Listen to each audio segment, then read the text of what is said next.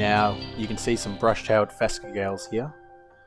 They were once widespread in Australia, but now they're listed in several states, including Victoria and New South Wales, as a threatened species.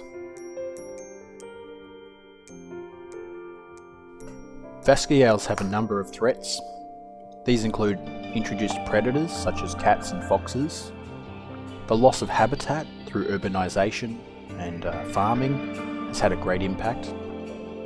Climate change is going to have a potential impact on their distribution. But one of the biggest impacts to this species is the loss of natural tree hollows. In this video, you can see a typical brush-tailed phascogale forest.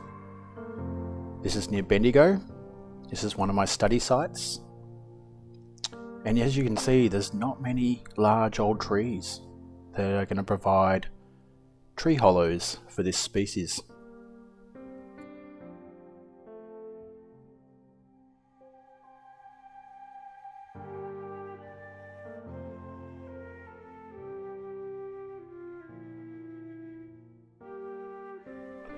One of the ways that we can learn about the types of hollows that phascogales need is by tracking them with radio collars. So I've been capturing phascogales from nest boxes and also catching them in Elliott traps.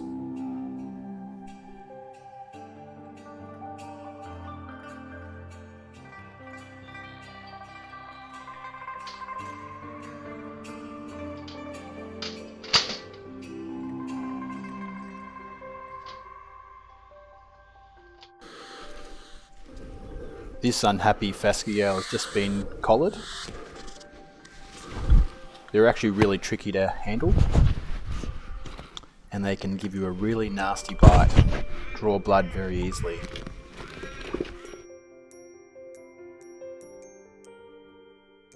Okay.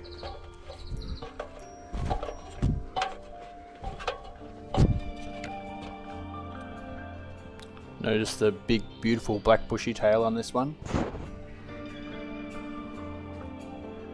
I radio tracked this female for 5 months.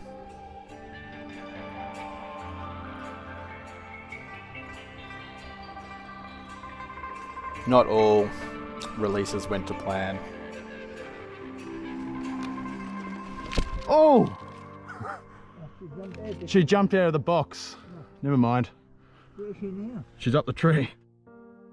Here's just a couple of photos that I took of phascogales while I was radio tracking them at night. You can see the whip antenna hanging out the back.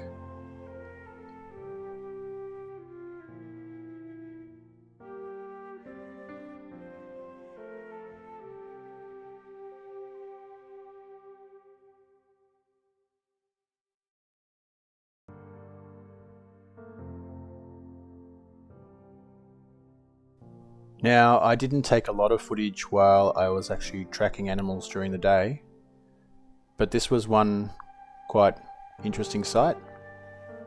This female phascogale had travelled about 70 metres from the nearest trees along the ground to get to this tree, and it was one of the largest old trees in the area, and she potentially chose this tree because of the very large hollow that was in the branch that had fallen off. I did actually find scat around the entrance of that hollow.